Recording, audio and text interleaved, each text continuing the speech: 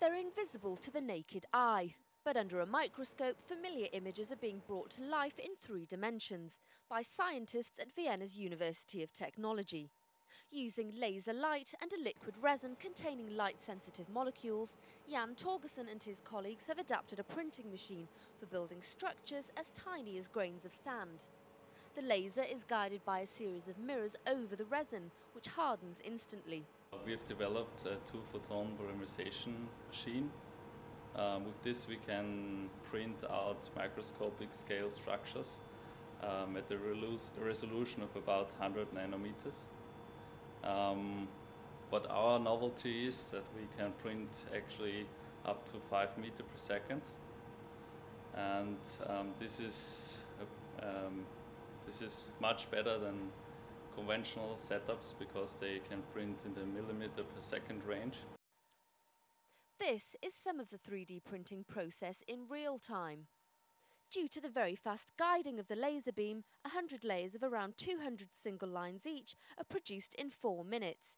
It's been years in development, but 3D printing is now an extremely sophisticated technology, according to Professor Jürgen Stampfel.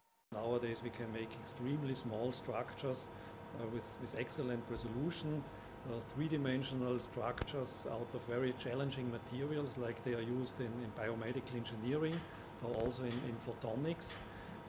And at the same time the machines are much more reliable now and much easier to use compared to the beginning of these techniques.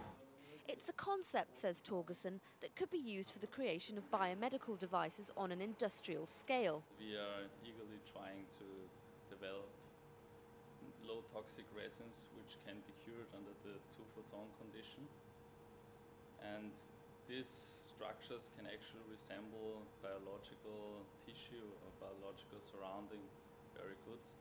And we have a couple of publications currently under review which are dealing with this fact, where we structure these 3-dimensional, very accurate structures. And we are hoping to get a publication and also to get biologists working with us on this very fascinating technique. And the possibilities don't end there. The team are working with industry to further develop the practical applications of nanoprinting as part of the European Commission's Factories for the Future programme. Joanne Nicholson, Reuters.